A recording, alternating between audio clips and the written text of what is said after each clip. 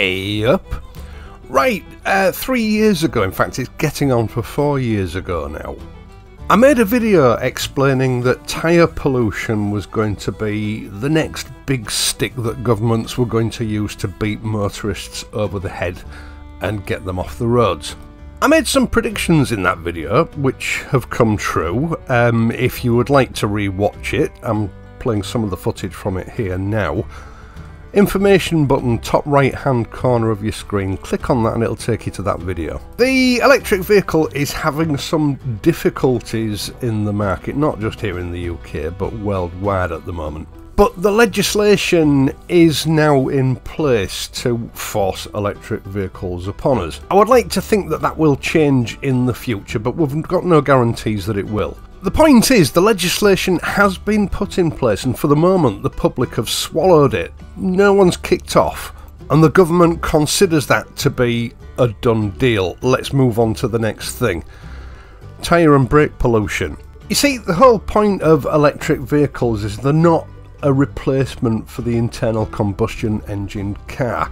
They're just another device to get vehicles off the road. They're too expensive, they're not particularly convenient. Depreciation is ridiculous due to the fact that there's no way of telling the true condition of the batteries. And of course there are some dangers associated with the batteries. Recently in the States, certain fire departments have been lobbying local government that they're quite simply are not going to be able to cope with the fires from batteries when full EV uptake takes place, because they're struggling now.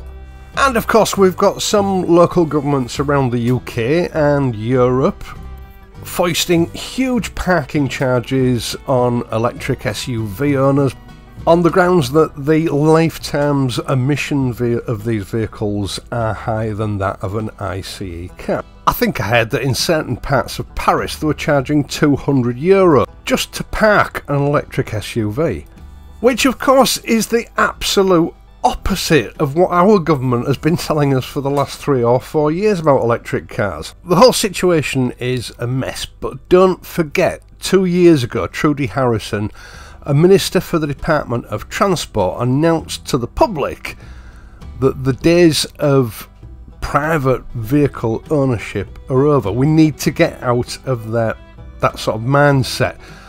That's the agenda that they're working on. It's to get rid of personal motorised transport, which is why the pretense about electric vehicles is now gradually being dropped.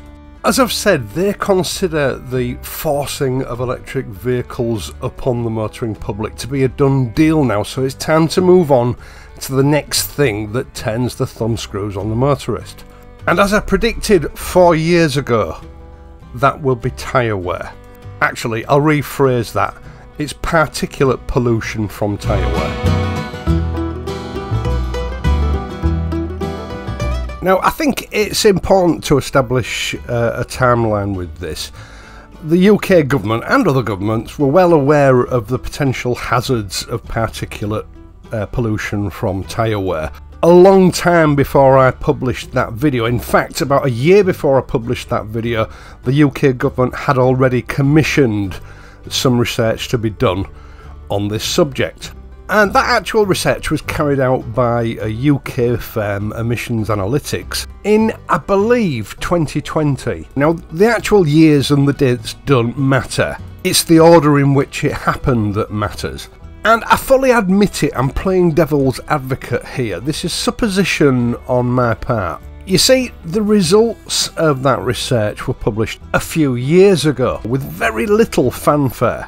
It was there if you knew where to find it, but it wasn't put in an obvious place. It wasn't pushed in people's faces because I think at the time it didn't really suit the government. This was the next phase. At that point, there was still battling to get us to take EVs. So this research report was sort of an ace up their sleeves, ready to play when it suited them.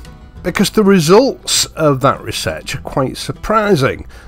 Pollution from tyre wear represents about 52% of the pollution created by road use, by motor vehicles. Due to advances in emissions control on modern ICE motor vehicles, particulate pollution from tyre wear had actually overtaken tailpipe emissions. In fact, it's currently at an all-time high, and there are a number of reasons for that. Some of which are mentioned in this report and some aren't, and I will try and find a link for this report, or at least some articles reporting on it, in the video description down below. For a start, vehicles have got much bigger and much heavier. And of course there's been an increase in vehicles on the road, which has resulted in tyre particulate emissions overtaking tailpipe emissions. Now, when I read this report, it did seem to me that the brief had been to show electric vehicles in the best light possible, because it talks about ICE drivers driving within the legal limits but driving aggressively, creating more tyre wear particulate pollution than a responsible EV driver accelerating with care and making full use of his regenerative braking system, which is of course how all EV drivers behave, except it isn't, because I pay attention. Teslas are the cars that you can definitely identify as being electric vehicles on the road, and whenever I'm at the traffic lights and I've either got one in front of me or one at the side of me, they are always the first off the mark and well into the distance before I am. Electric vehicles are very powerful, they produce a lot of torque, and their owners like to take advantage of it. And I can also say that on dual carriageways and motorways, it's very rare that I overtake a Tesla, but they're constantly overtaking me. And I think the only reason that argument could have been contained in the report that I read was that it's a little bit of whitewashing to try and mitigate the fact that obviously electric vehicles are about 30% heavier than an ICE vehicle. And we've all seen the reports on various news feeds about EV owners complaining that they're going through 2 or 3 sets of tyres a year.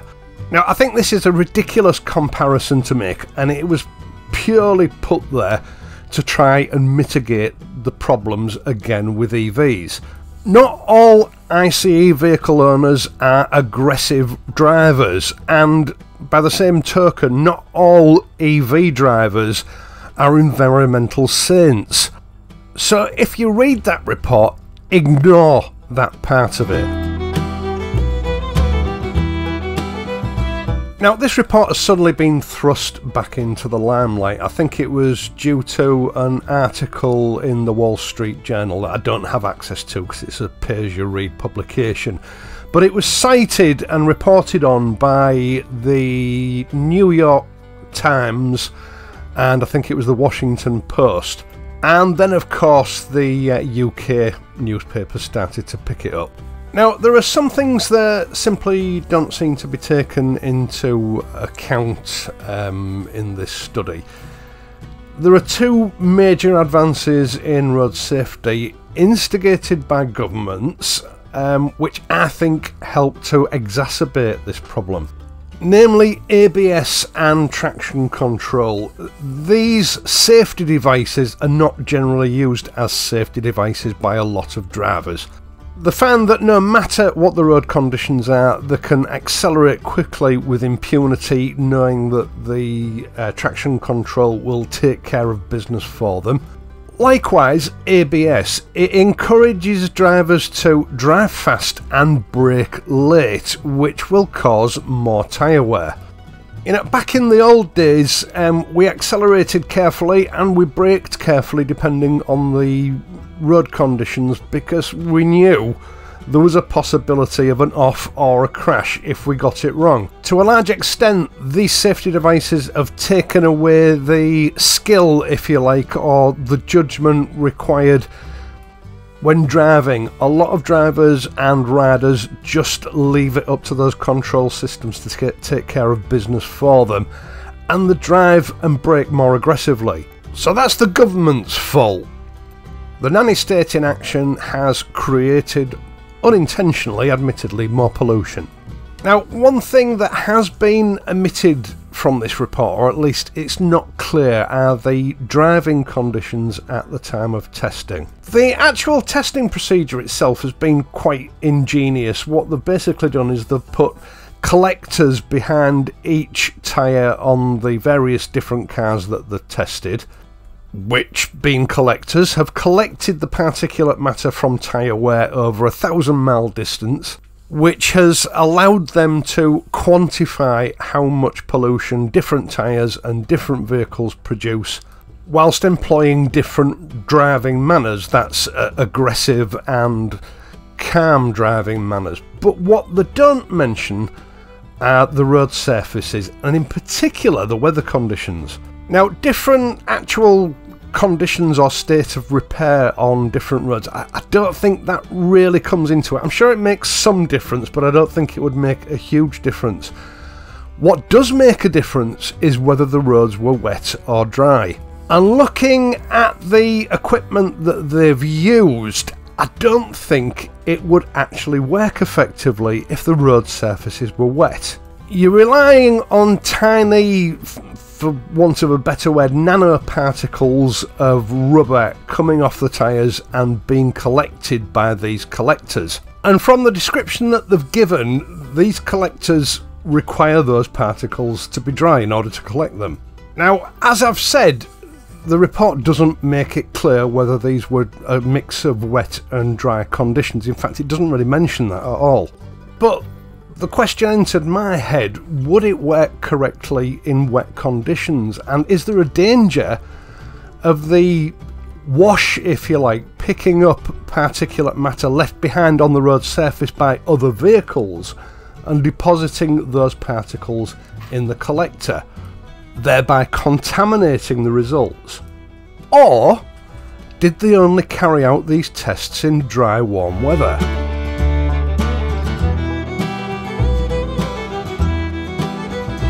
Because if they did, that could have significantly skewed the results. Water acts as a lubricant between the road surface and the tyre. We all know that. And if you've got a lubricant between the tyre and the road, tyre wear is going to be significantly lower. And I can't see any indication that that has been factored into the results that have been published. And England is a pretty wet country for 4 months of the year, from let's say October through to March, even well into April. The roads tend to be pretty wet a lot of the time. And I think it's safe to say that even during the spring, summer and early autumn months, we encounter a lot of wet roads. So have their testing methods overblown the realities of tyre particulate pollution? Because tyre wear is naturally going to be much heavier on warm, dry roads. There's more traction, there's more friction, the tyres are softer and more prone to wear, so it's not such a leap of faith to conclude that tyre wear is likely to be higher. Now, the only comparison I can make for this is back in my old days pounding the V, I always bought the same brand of shoes. Same brand, same model, Doc Martin shoes in black. During the winter months, in cold, wet or even icy weather, I would experience very little wear on the soles. When we got into the dry, warmer months, they would wear down very quickly. I'd go through 2 pairs a year. And the lifespan of the soles before they wore through was always shorter in summer. Now, I'm not stupid, I know the dynamics of tyre wear are different, but the principles are the same. And just going back to the reports of electric vehicle owners who complain about the lifespan of tyres on the cars, just going from memory, a lot of these reports seem to come from, you know, American owners who drive in the warmer states. So, can the emissions analytics test results really be trusted? And can they really be considered a benchmark test for all regions of the world? You know, hot countries, cold countries, temperate climates. I think the values that they've reported are probably going to be different depending on where you live.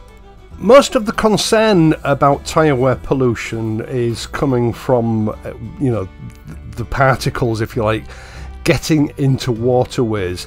rivers and particularly oceans. Because these particles don't stay in the air, they fall to the ground, they're washed into rivers and brooks, and they eventually find their way to the ocean. And it's been reported that 28% of the microplastic particles found in our food, in fish, is from tyre wear. Now, modern tyre compounds are made up from synthetic rubber, which is derived partially from oil, and it contains lots of nasty elements, including carcinogens, which we're ingesting when we eat fish. The problem is, finding it in fish doesn't tell us the source of that pollution, because once it gets into the oceans, it could literally have come from anywhere. Finding these particles in a fish that was caught off the coast of England doesn't necessarily mean that those particles came from England. They could have come from Florida. Approximately 2/3 of the Earth's surface is covered in ocean, and all these oceans are interconnected. So at the moment, I'm not entirely sure just how accurate and relevant this emissions analytics report is, but one thing is for certain: it's trying its very best to be kind to electric vehicles. And it is that new stick that is going to be used to beat motorists in submission over the next few years to get more and more cars off the road. What form that'll take is unclear, but it's going to happen. Now, don't get me wrong, I'm not railing against pollution being a bad thing. It is a problem, and it is something that we need to do something about. I did read about some developments that had been made in new tyres that reduced wear by up to 30%. It doesn't go far enough, admittedly, but better driver education could help. Better education on, manner of driving, and keeping an eye on your tyre pressures, because that makes an enormous difference to tyre wear. I mean, I remember as a kid they constantly had public information films playing on TV about tyre pressures and the way that you drive. You don't see any of that now. But if I'm honest, I don't think any of that is going to happen. What they're going to do is they're just going to start legislating us off the roads, using this as an example as why we've got to fall in line. And as we've seen in recent months, that legislation, those penalties, are going to start hitting EV drivers as well. Let me know your views on the situation in the comments section down below. Once again, thank you so much for taking the time to watch this and my other videos, and doing so helping to support this channel. I do appreciate it. I would also appreciate it if you would leave a like and subscribe to the channel if you're not already a subscriber. Now, one thing I mentioned in my last video: if you do subscribe, hit the notification bell and ensure that your notifications are enabled. And if you're already a subscriber, check that you're still subscribed and that your notifications are still enabled. Quite a few people came back to me in my last video telling me that they had been mysteriously unsubscribed from this channel, or the notifications have been turned off. Now, YouTube is just a huge mass of software, and various elements of it are constantly having to be updated. And I think what happens is when it does an update, it returns certain settings back to default. So not just for this channel, but for all channels that you might be subscribed to, it is worth checking the status of your subscriptions from time to time. You can, of course, if you wish, help the channel out in other ways, via my Patreon page or via the super thanks button down below. Either way is much appreciated. I am, of course, going to be back next week, so until then, please ride safely, and I'll see you soon.